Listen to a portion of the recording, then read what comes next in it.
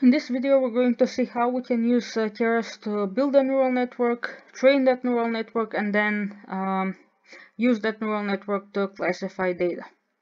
We're going to use the same activity recognition dataset that we used previously, and we're going to read it in the same way. So first we import pandas.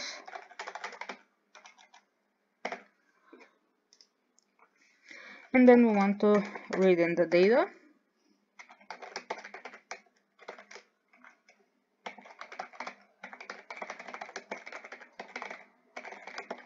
So we need the train data first.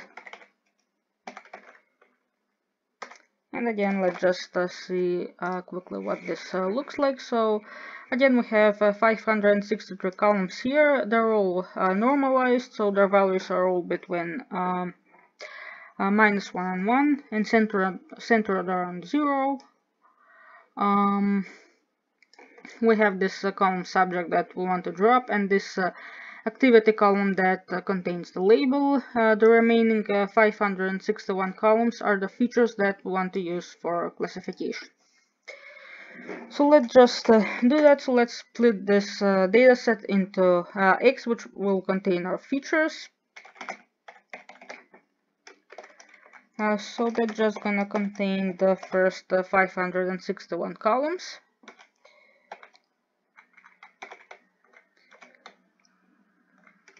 And then we want to set the Y, that's just going to be our activity column,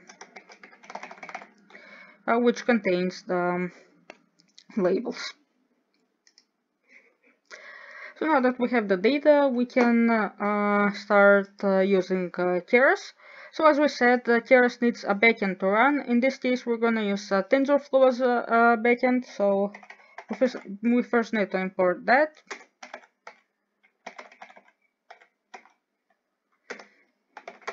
We import TensorFlow, then we're also going to import NumPy.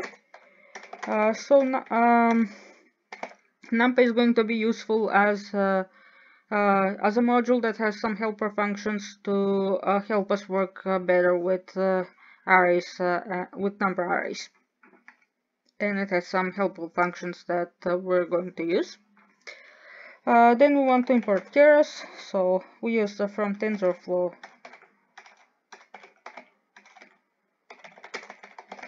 import Keras, and then we want to import the layers that we're going to use.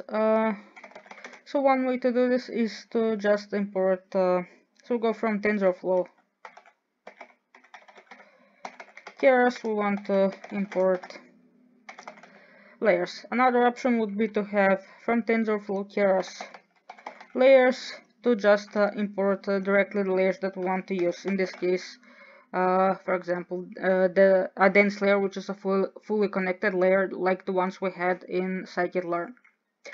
But we're just going to use this notation. So this just changes how much we have to type when we want to use a certain layer.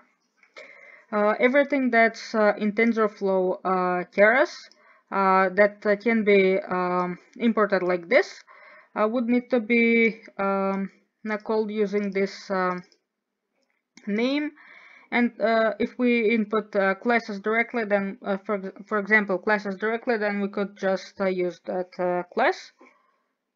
So okay, let's just import everything, and then we can start building the model. So one thing that we need to do when building the model is specify the shape of the input. So let's look at the shape of X. That's the shape that we're going to.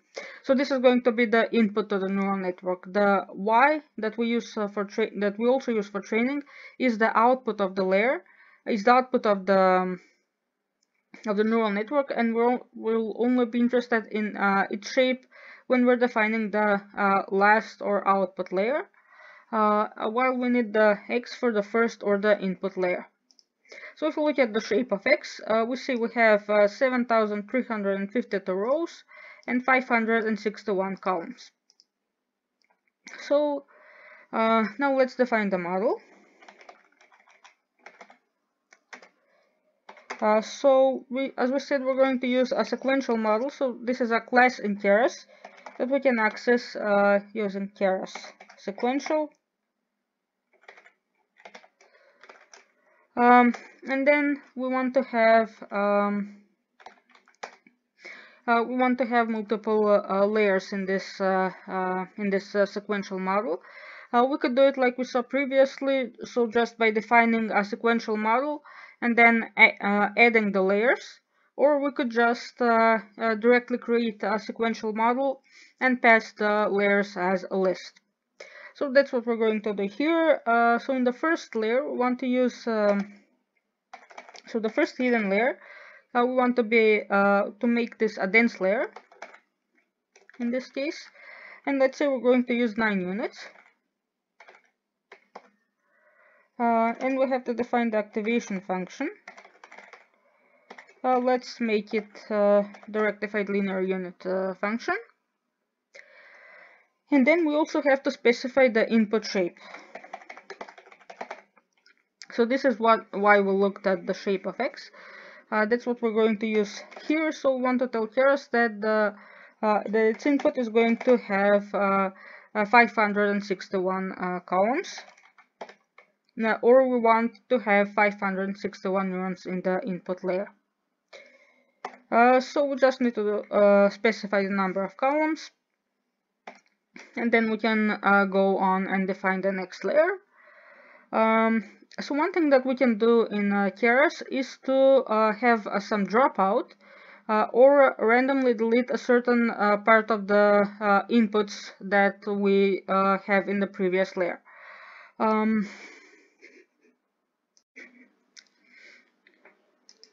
The reason we do this is to prevent overfitting. So overfitting happens when the accuracy of classification on the training set is very high.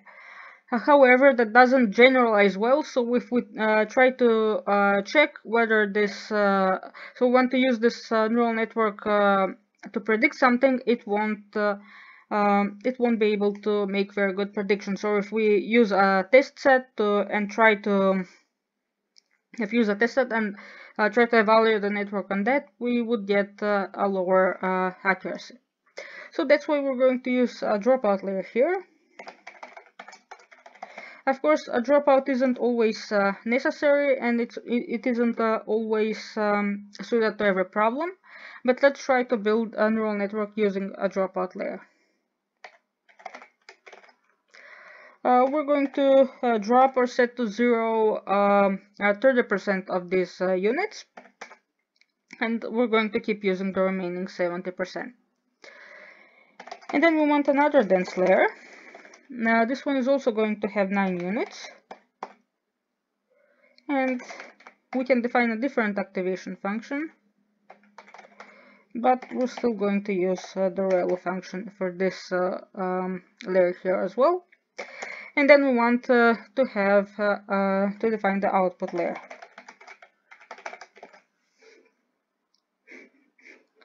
Right, we're going to define an output layer. Now, the output layer should have as many outputs as we have classes. We didn't look at it in detail during this course, but this dataset has 6 activity labels. So it's not just standing and walking upstairs, but there's also laying, sitting, walking, and walking downstairs. So those are the classes. We have a total of 6 classes, so we want to use 6 output units, or we want to have 6 neurons in the output layer. The activation function that we're going to use here is softmax. Softmax is a generalization of the sigmoid function, and we use it in output layers when we have a multi-class classification problem. So if we have more than 2 classes as labels, or want to sort our data into more than 2 classes, then we use a softmax activation function, and the number of units should be equal to the number of classes we have. Right, we can define that model, and now let's look at a summary of the model. So we can see what we have here. So we have a list of all of our layers, then the output shapes for each layer, the number of parameters in each layer, and then we can see how many total parameters we have and how many of them are trainable.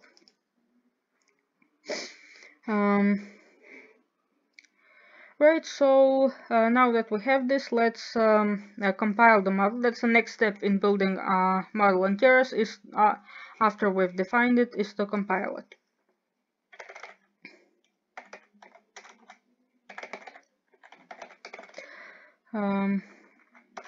So we compile. When we do this, we can specify the optimizer. In this case, we're going to use the Atom optimizer. The optimizers are in the Keras optimizers module. So use an Atom optimizer, and we can specify the learning rate here, so we can use the default or we can specify our own. Let's set the learning rate to 0.001. Then we define the loss function that we want to use. And when we have a multi-class classification problem, like here, we use categorical cross-entropy for the loss function.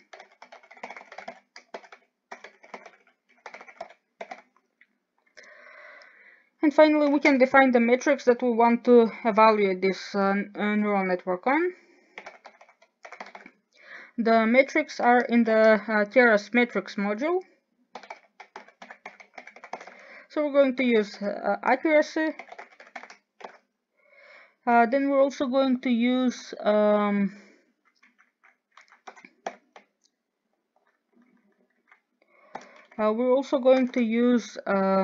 another metric, which is called categorical accuracy.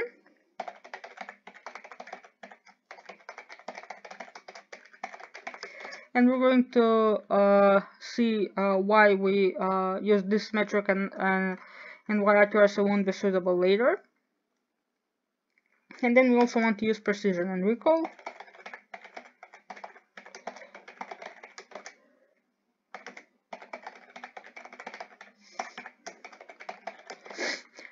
Now, one downside of Keras is that it doesn't offer the F1 score as a metric directly, so we have to either implement it on our own or use it from another module, for example, from scikit-learn. So now we've compiled the model, and now we can try to train it. So in order to train a model in Keras, we again use a fit function.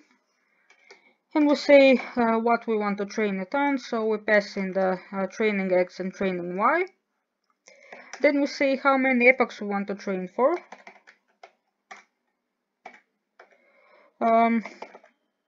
Let's say, for example, we want to have 500 epochs. And then we also determine the batch size. So Keras processes the training set in batches. Or in groups, and we want to determine how large we want each of these groups to be. Here, let's use a batch size of 100 samples. And let's set the verbose to 1 so that we can see what the training process looks like.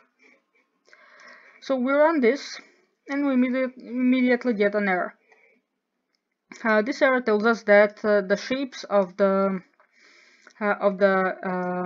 output, so the shape of a Y, which only has one column, is not compatible with the 6 output neurons that we have. So if we look at Y, we can see that we just have one column with some values. The problem here is that so we can't do this if we have 6 output neurons. We also want Y to have the same shape, or to have 6 outputs, or to have 6 columns. specifically. So now let's see what will happen if we use the same model, but we set the so we use the same model, but we want to set the number of units in the output layer to 1. We're going to compile it the same way.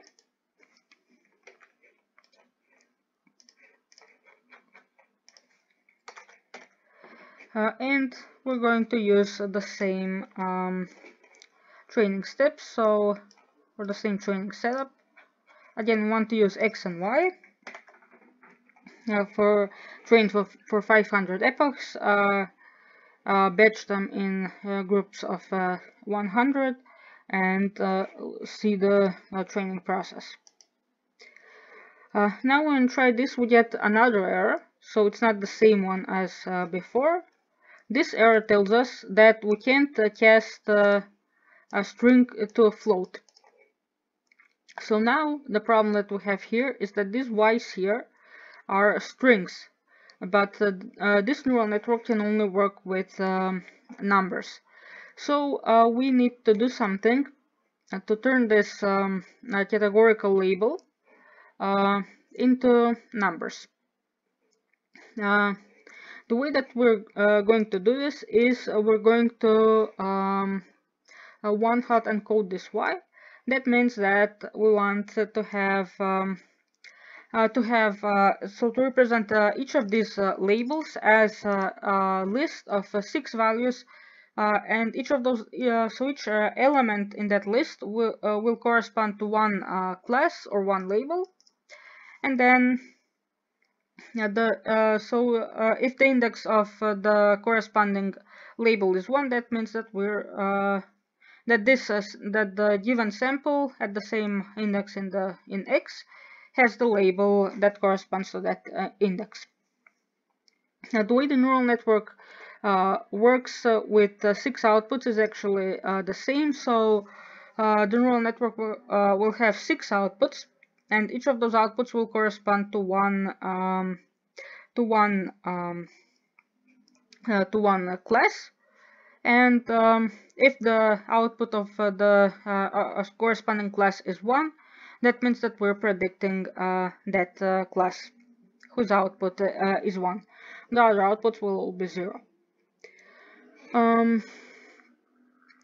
So the first thing that we wanted to do is one-hot encode y. So the encoded y, we can do this easily using pandas. So we can just use pandas to one-hot encode y, and then let's see what the encoded y will look like.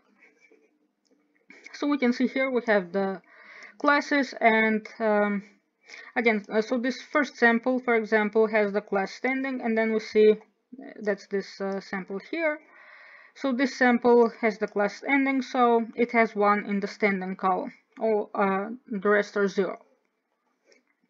Then these last few samples belong to the walking upstairs class, as we can see here as well, and those have 1s in the walking upstairs column.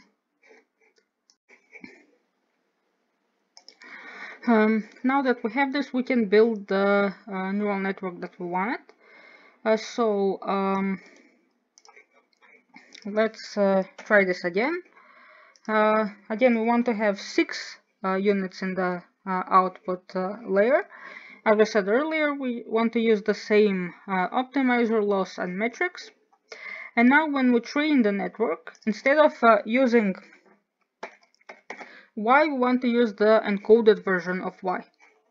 So let's run this and let's see how the network improves its improves during training.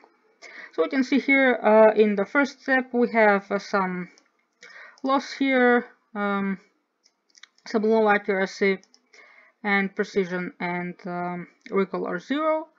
But as we train more, we can see here, for example, in the 13th epoch we already have a training categorical accuracy of 77%, and this improves with each step. So if we get to the bottom of this, So in the last epoch, we have a training categorical accuracy of 0.94, and the precision and recall are also fairly high. We can see that the accuracy here is low, and we're going to see why that is.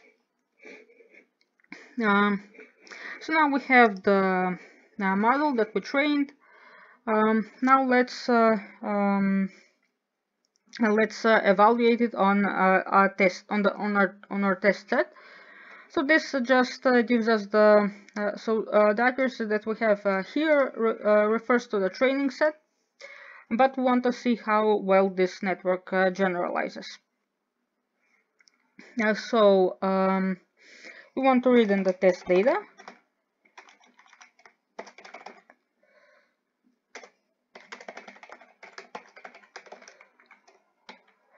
Do it the same way as previously.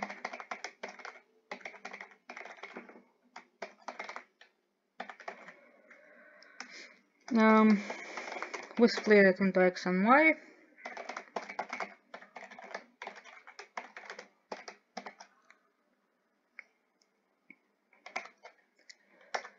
And Y test is also just the accuracy, the activity column.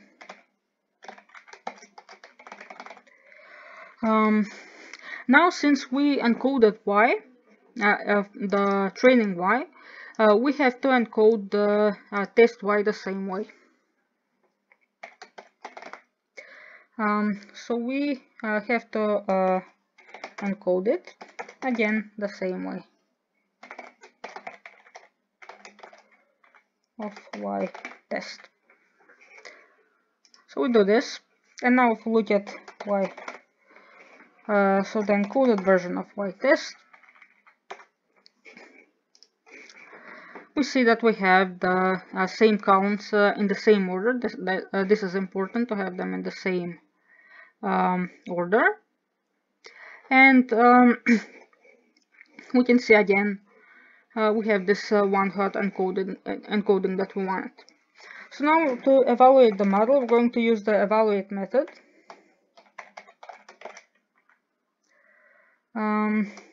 We do it on X test and Y test. We have to use the encoded version, and again we say that we want the batch to have a size of 100. So now let's run this and see what we get. So here for the accuracy, we got some low value of about 11.74%. However, the categorical accuracy, precision, and recall are all fairly high, or above 93%. So the first thing that we want to look at is why is the accuracy so low? The thing that what the accuracy does as a metric in Keras is it compares the output that we get to the output in the test set, and it compares them and it checks whether they're equal. So now let's see what this looks like, or let's see what the predictions of this network look like. We're going to define ypred. This is just going to be we're going to see what the model predicts for this X test. And we want to see what this ypred looks like. So here we see we have some array of arrays. So here we have some low value for the first class, some higher value for the second class. Now then, so for sitting, then for standing we have some value that's lower than this. And then we have some very small values for the options of walking downstairs and walking upstairs. So the correct class here is standing, but what this network predicts is sitting.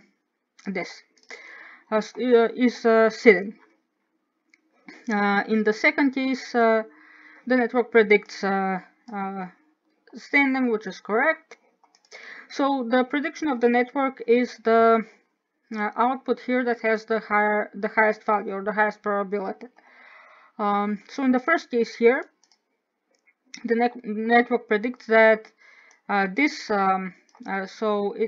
about 70% chance that the class is sitting and 24% that the class is standing. In the second case, the network predicts that the class is standing with 98% certainty. So let's see now what. So we can see here what our Y test looks like. So this is here.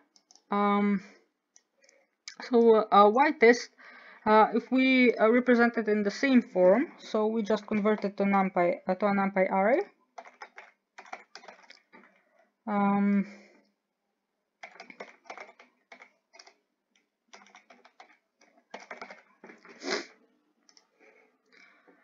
We can see that it looks like this. So just 0, 0, 1, 0, 0. So it just has zeros and ones. Well, here we have many different probabilities. So in some cases, the network will predict something with 100% accuracy. And in that case, we're going to get a match, and this will increase the accuracy. So if we had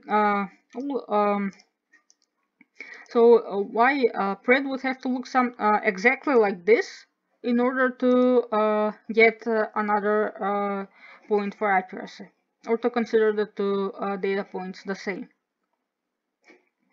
In about 11.74% of the cases, we get a prediction that looks like this. So just 0, 0, 1, 0, 0, 0, 0.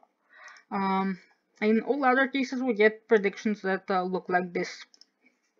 However, this isn't an issue, as we can see that the categorical accuracy, that means whether the correct class was predicted, is fairly high. So we know that the correct class was predicted when that is the class that has the highest probability out of this list. One way we can cross-check this categorical accuracy and see what it actually does is to do the following. So the first thing that we're going to do is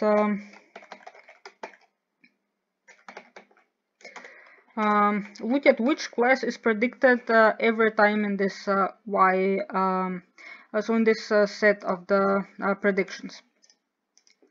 So we're going to use NumPy for this. We want to find the output here. So for each of these lists, we want to find the index that has the highest value or the highest probability. So we use ypred, and we say we want to look at the each of these sublists. If we look at this now, we can see what we get. So the first sample is predicted to belong to the class with index 1, that's sitting.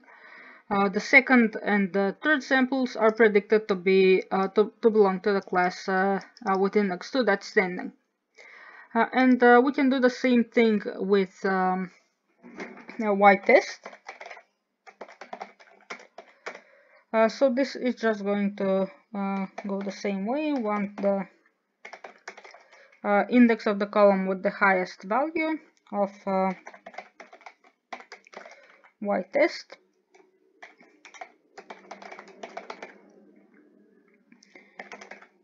Again, we want to look at this axis.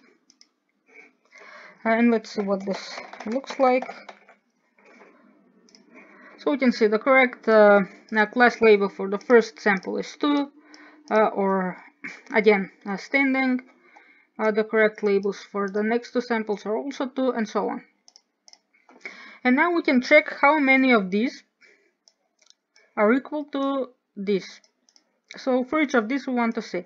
The first sample we see is classified wrong, so this is not gonna be correct. But the second sample and the third sample, for example, are correct, and these last samples are also classified correctly. So we're just going to check our accuracy, and then see. For y true, y predicted, and we want to compare.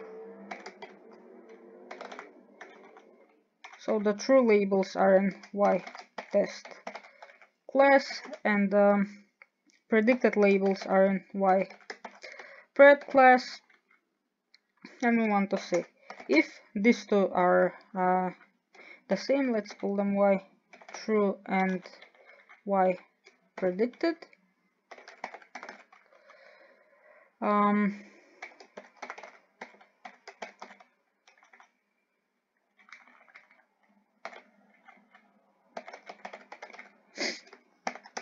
Then we want to increase the number of correctly classified samples, and then in the end we're going to divide this accuracy by the length of